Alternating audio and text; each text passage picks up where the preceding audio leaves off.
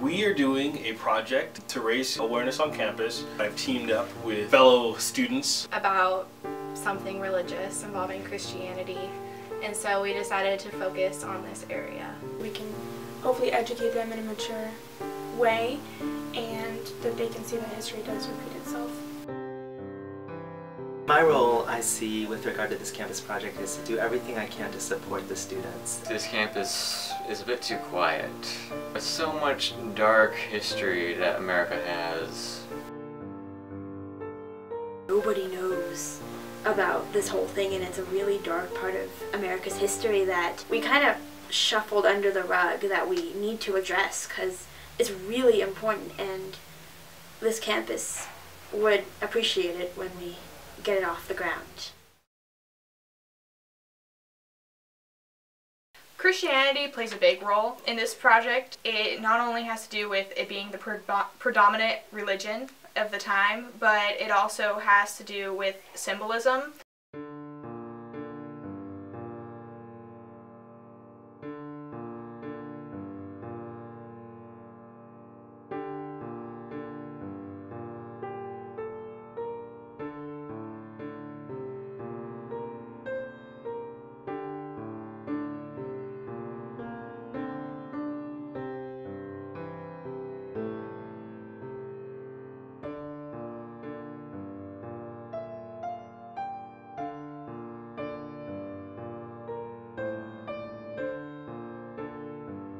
Hi, my name is Jamin Watson. I'm a senior here at California Lutheran University. I'm a multimedia major. I talk with a lot of peers on campus, and they're like, oh yeah, we maybe talked about that in middle school for like 2 minutes. They're like, oh, people were lynched, that's it. I feel that as a university, it is our job to be global leaders. When we're talking about America, we want people to know and understand what has happened.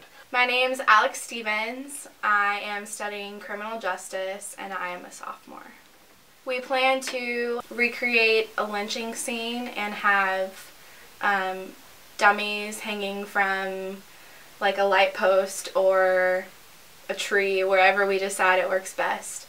And we're basically making a memorial that commemorates victims of lynching in America.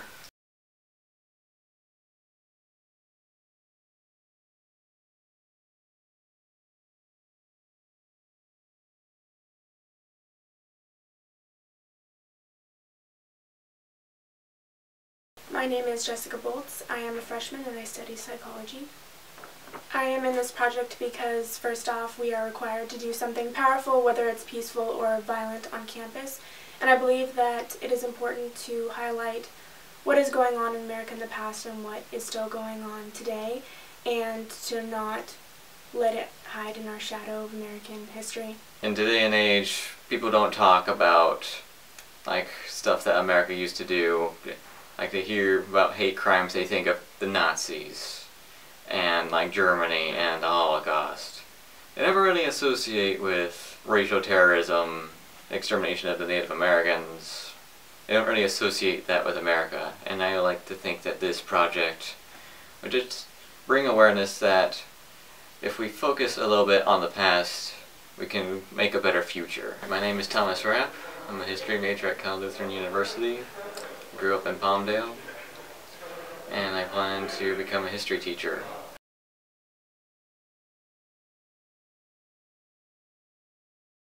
My name is Allison Cervelli.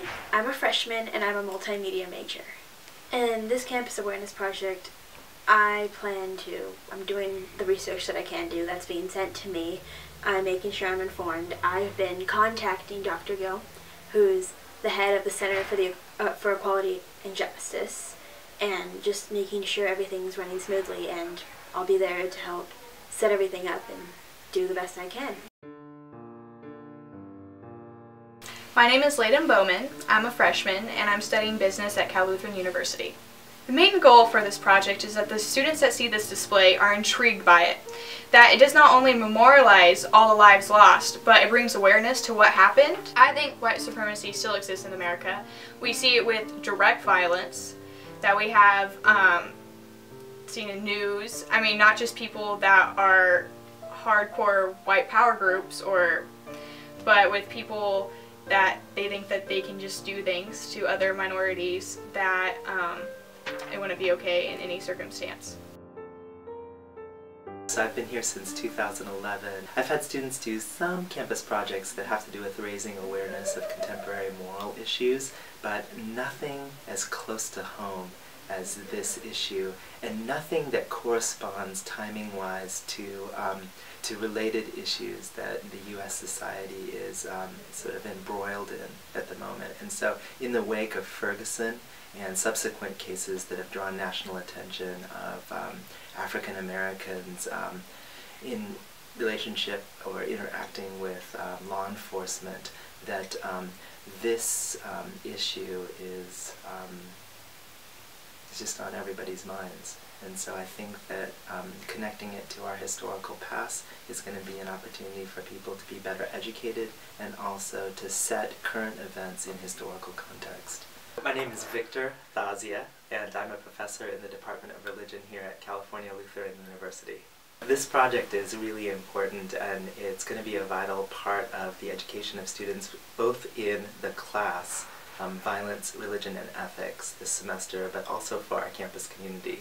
I think it's an American history that's little known, still has a significant effect on our life and society here in America, and so when you combine something that has a powerful effect but is relatively unknown, then you're in a situation where there's a lot of ignorance. And so this campus project, according to my view, is really crucial for our campus to be better informed about American history. James Allen has collected a photographic record of racial violence in the South. For the past 20 years, he's found horrifying pictures in the family albums of ordinary Southern homes. Many are postcards that were mass-produced as souvenirs.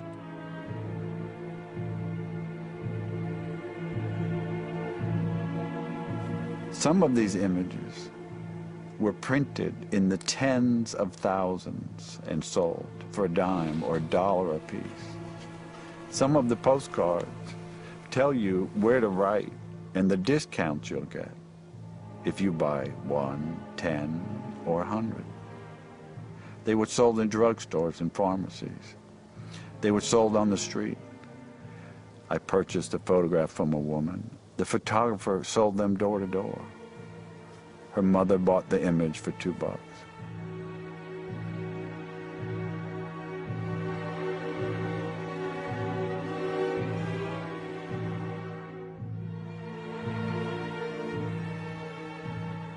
A murder that is of particular interest to me was of a 17-year-old boy by the name of Jess Washington in Waco, Texas, in 1916. He was seriously mentally challenged. The wife of the farmer that he worked for was found dead. He was arrested. He was brought to trial. The trial took from 10 until 12. And when the jury came back at noon and found him guilty, someone in the courtroom, and it would have been anyone in the courtroom, screamed out, "Get that nigger." Then one of the worst and cruelest treatments of a human being began. Jess was kicked down out of the courthouse, down the back steps where a crowd of several hundred was waiting for him. They put a chain on his neck.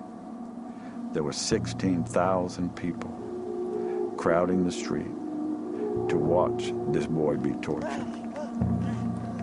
Jess was tied to the chain over a branch of a tree. The fire was started.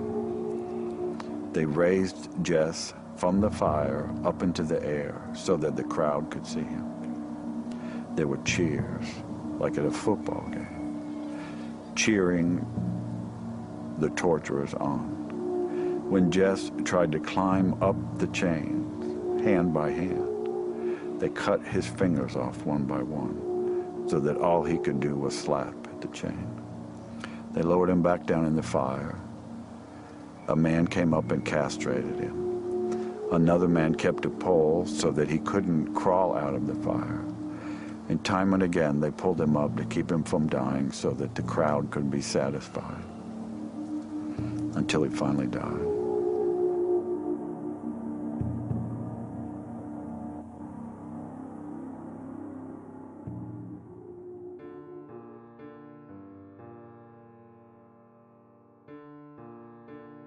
I believe Christianity plays a role in this project and in what occurred in the past, because the people, more specifically men who committed these crimes against African Americans who were also Christians, they heard the normal church teachings and it didn't affect them. They didn't stop and think and realize that what they were doing was completely against what we're taught.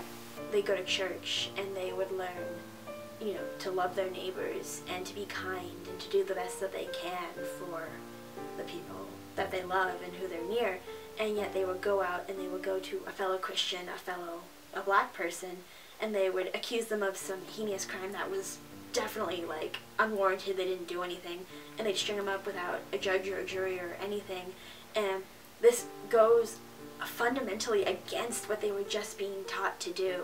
So it's hypocritical, basically. The lynching tree is parallel to the cross of Jesus Christ.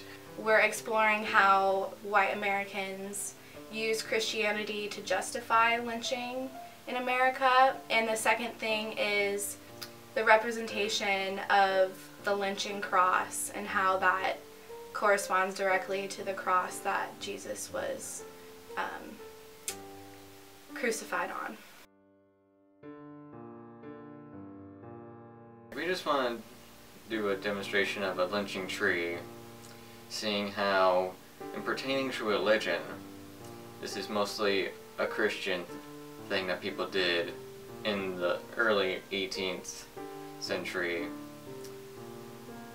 and just went throughout most of the 20th century too, with the Civil Rights Movement, and just how Christians did do this to other people, and to fellow Christians, mind you. When you go back to the lynching tree, many people were fearing for their lives, and it was a huge display. Multitudes of people would watch, exactly like multitudes of people watched Jesus die.